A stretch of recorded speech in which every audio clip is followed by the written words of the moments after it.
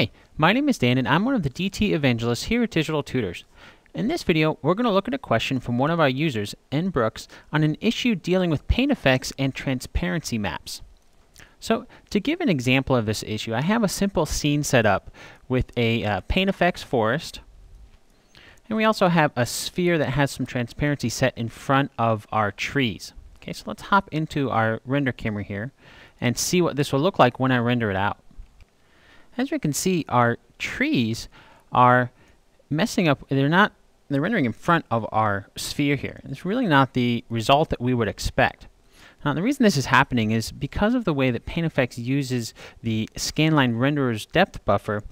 It gives us some unexpected results when dealing with transparent objects if we don't have it set to handle the depth. So what we want to do is to come in, select our Paint Effects objects, come in this case it would be under the pine forest since that's the type of paint effects that I used, and make sure that our depth is turned on.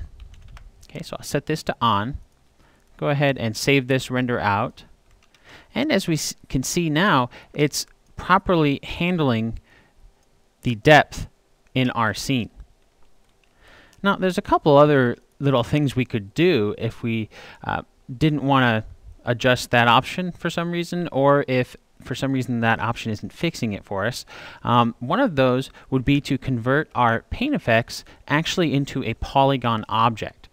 Okay, so to do that, we'd select our paint effects, come to Modify, Convert, and convert our paint effects to polygons.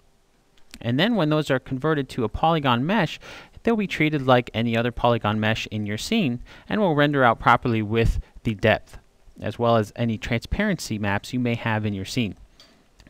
However, if we're not careful when we're converting our paint effects, we really could start to introduce quite a bit of geometry in our scene, depending on how many paint effects we have.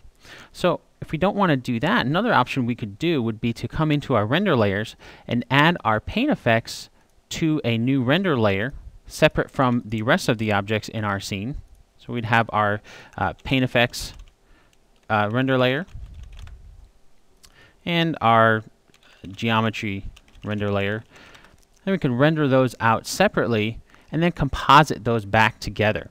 Now, if you're not familiar with how render layers work, I'd recommend checking out the Overview of Render Layers lesson found in the Introduction to Mental Ray in Maya 2009 course. So those are just a couple different techniques that can be utilized to fix an issue with paint effects not handling transparency maps properly.